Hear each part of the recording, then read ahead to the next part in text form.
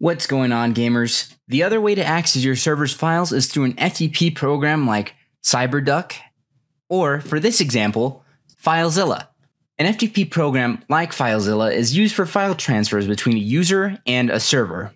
Okay, first things first, you're going to want to go to the FileZilla webpage, and then download and install the client version.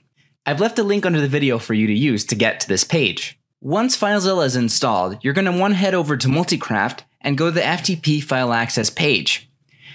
You're going to grab your username as it is different from your regular login, and you're going to need your FTP password from your email as it differs from your regular login. Once you open up FileZilla, you're going to want to input all of your information. So you're going to need to put in your FTP username into the FTP username. And you're going to want to put in your FTP password into the FTP password slot.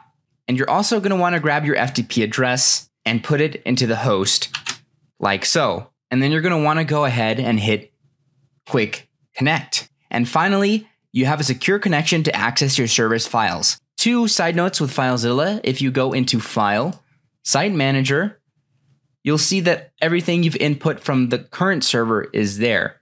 You're going to want to go ahead and make sure that you click OK so that every time you log in, you don't have to re-input everything. And the last thing, once you are connected, FileZilla works like a regular computer file manager.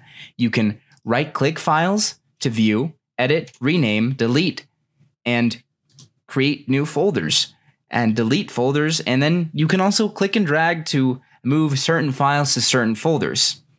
That's it. You've now learned to access your Apex server's files through an FTP program.